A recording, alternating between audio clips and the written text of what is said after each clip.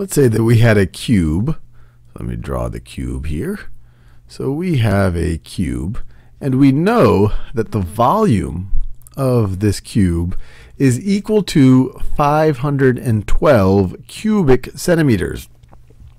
So my question to you is, what are the dimensions of this cube? So what is this length going to be? What is this, I guess you could say, depth? And what is this height going to be? And we know it's a cube, so these are all going to be equal.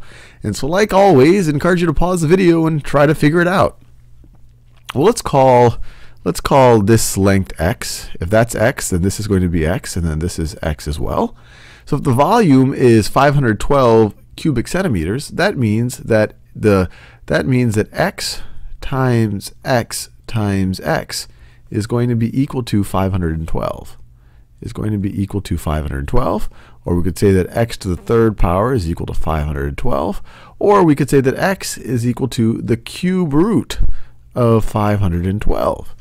So what's the cube root of 512? And the easiest way I can think about doing this, if I don't have a calculator, is to just try to do a prime factorization of this by hand. So that's what I'm going to attempt to do.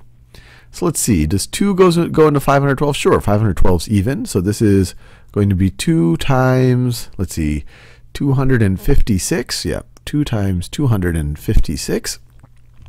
256, that's also divisible by 2. That's 2 times 128, which is also divisible by 2. That's 2 times 64, which is also divisible by 2. That's 2 times 32. Let's see, I could keep going. That's 2 times 16, which is 2 times 8, which is 2 times 4, which is 2 times 2. So 512, that's the same thing as 2 to the, let's see, you have 1, 2, 3, 4, 5, 6, 7, 8, 9. That's 2 to the 9th power. But what we care about is what times itself is equal, what number, if I have 3 of them and I multiply them together, get us to 512. And to think about that, we could say, look, I have 9 numbers here. So let me divide it into 3 groups. So if this is one group, and this is the next group, and then this is the next group right over here, we could say that 512 is the same thing as 2 times 2 times 2, which is 8, times 2 times 2 times 2, which is 8, times 2 times 2 times 2. So 512 is the same thing as 8 to the third power. So we could say that x, I'll do it over here, x is equal to the cube root of, instead of writing 512, I could write 8 to the third power. Now what's the cube root of something to the third power? Well, it's just going to be this something. So x is going to be equal to 8. So if the volume here is 512 cubic centimeters, each dimension is going to be 8 centimeters. So x is equal to 8 centimeters. This is equal to 8 centimeters. I'm just writing the units now. This is equal to 8 centimeters, and we're done. But if you didn't know offhand that 8 to the third power is 512, this is a reasonable way of coming to that conclusion. Anyway, hopefully that helped. Let's say that we had a cube. Let me draw the cube here. So we have a cube, and we know that the volume of this cube is equal to 512 cubic centimeters. So my question to you is, what are the dimensions of this cube? So what is this length going to be? What is this, I guess you could say, depth? And what is this height going to be? And we know it's a cube, so these are all going to be equal. And so like always, I encourage you to pause the video and try to figure it out. Well, let's call this length x. If that's x, then this is going to be x, and then this is x as well. So if the volume is 512 cubic centimeters, that means that x times x times x is going to be equal to 512.